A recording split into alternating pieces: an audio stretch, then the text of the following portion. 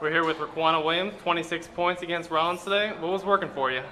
Penetrating, breaking them down, getting to the basket, and then that opened up my three-pointer. I think I started out going about it the wrong way, trying to shoot threes first, and I realized I wasn't hitting, so I got to the basket. What do you think the biggest adjustment was in the second half? Defense, pressure, more pressure, communication. And how about this is your only exhibition game, but your next game will be for real against Kennesaw State? Yeah, and then I know what to do. All right, thank you. All right, thank you.